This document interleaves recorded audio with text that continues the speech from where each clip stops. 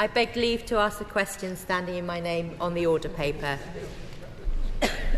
My Lords, the Advanced British Standard will bring together the best of A-levels and T-levels, remove the artificial choice of academic and technical pathways, and will raise the attainment floor for all students. Students will receive more high-quality teaching time. They will continue to build maths and English capability and develop a wider knowledge base which will enhance their career opportunities. This is a long-term reform which needs careful development and consultation moving forward. My Lords, at the Conservative Party conference, the Prime Minister had the opportunity to announce real change for our schools. He could have spoken about fixing crumbling schools, about recruiting and retaining teachers currently leaving en masse, about sorting out the widening attainment gaps, the soaring absence levels and missing mental health support. Nothing we heard will tackle these issues affecting pupils now or provide the staff we need to teach now, let alone in a decade's time. Could the Noble Lady, the Minister, tell us what the Government is doing this financial year to provide the buildings, teaching and support this generation of children so desperately need? Well, I really can't accept the Noble Lady's assertions. So the Government is doing a great deal in relation to teacher recruitment, and these programmes will, starting from now, will also address the attainment gap. So in relation to teacher recruitment, we will be paying up to £6,000 a year tax-free to teachers in the first 5 years of their career teaching key STEM and technical shortage subjects and those working in disadvantaged schools, so addressing recruitment and attainment. And critically, we will be spending £150 million each year to support those who don't pass their maths and GCSE at 16 to gain these qualifications by the time they get to 19. My Lord, since this is the advanced British... Well, not necessarily. Since this is the advanced British standard, could the Minister confirm that it will be available for schools in Scotland, as is the A-level exam at the moment, and what discussions has there been with the Scottish Government? As I said in my opening answer, there will need to be extensive consultation, but obviously we hope to work closely with the Scottish Parliament on this. My Lords, A-levels and T-levels should never be the only options for 16-year-olds. There are many highly talented, creative and practical students with work-based skills which are essential for the economy. So can the Minister please reassure us that BTEC vocational qualifications will continue to be available to ensure that these students get their work accredited? So I'm afraid I can't reassure the Noble Lady of that. She will be aware that we've carried out extensive reform of our qualifications, and she will know that as of August 2022, we'd removed 5,500 qualifications with low or no enrolments, but we still have the most complicated and duplicative landscape of qualifications in this area of at least 7,000 available qualifications, and we will be addressing that through our reform programme. My Lords, my interest as ever as a secondary school teacher. The Noble Minister said the ABS will develop maths and English capability.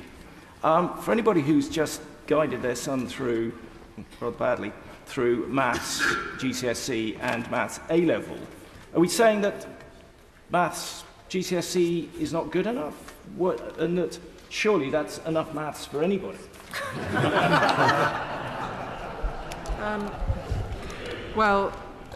I think it isn't enough maths for anyone. As the House knows, we are an outlier in the G7 in not requiring maths to 18. And we've made tremendous programme with our Maths Hub and our Teaching for Mastery approach. And we can see that also in Ofsted's recent report on school maths, which described it as a resounding positive shift in mathematics education has taken place in primary schools. but we are determined to invest more in maths and give every child the opportunity to succeed in maths. My Lords, I wondered if the noble lady... My Lords, I very much welcome the government's interest in broadening the curriculum at age 18.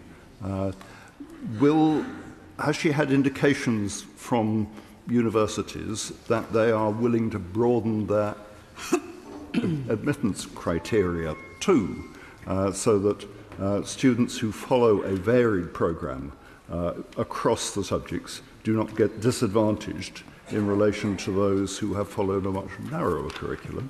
And will she also ensure that where children have to learn maths or English to 18, which they might naturally not wish to do, it is maths and English which they will find a use for in their lives, not maths and English which is directed towards getting into university? So the way we're thinking about this programme, and I would stress again that we need to consult extensively on the detail of it, is that it will offer children much more breadth, it will offer them much more time, a third more teaching time, which means that we can keep we've suggested around 90% of the contents of a current A-level for those going down an academic route, and following the occupational standards for those going down a technical or vocational route. But the aim of the programme is that it will give children much greater choice, and so they will be able to access still the same 3-year degrees if university is their preferred option, but also will be well equipped for further technical education or the workplace. My Lords, my Lords, my Lords. The noble lady, in her initial answer to my noble friend on the front bench, referred to the necessity for extensive consultation before these new qualifications can be properly embedded. She will, I'm sure, agree that the burden of changing these arrangements for post-16 education will fall hugely on schools, and particularly on school leaders. Can she tell the House how those people are going to be consulted, how extensively, and, without wishing to be disrespectful, how much notice will be taken of what they say? Well, I'm slightly surprised at the noble lady's last remark, because clearly, this programme can't work without the buy-in and understanding and support of school leadership. So it would be a short-sighted government that didn't pay attention to their reflections on this. But I'm also slightly surprised because this approach is something that was in the previous in the Labour Manifesto of 2010, was in the Times Education Commission, so I'm surprised at the noble lady's hesitancy now. And I'm reminding the House of my declared interests. Those with special educational needs, particularly dyslexia and dyscalculia, are clearly going to be put under a lot more pressure by this approach.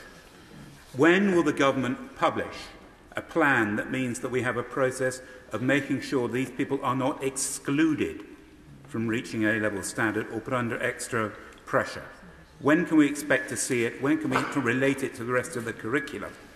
Or are we going to change the law that means that people are you're allowed to exclude people and discriminate against them? We clearly aren't going to do the latter. So it's incredibly important that we design this in a way that we have the right offer for children with special educational needs and disabilities, or children who've been in local authority care, or who come from particularly disadvantaged homes, and that's a clear commitment from this government. I wonder if the noble lady, the Minister, can help me. My wife is Polish, and she read in the newspapers recently that Polish was being offered at secondary school level alongside Latin as a second language. And she was very surprised because she thought that certainly in her education, and she was taught Latin as well as Polish, obviously, and she said that Polish is more difficult to learn than Latin is, and also just about as useful, which surprised me. So could the noble lady advise me on how I should respond? Well, I think maybe it would make sense to go and talk to the school in question and understand their decision to offer Polish.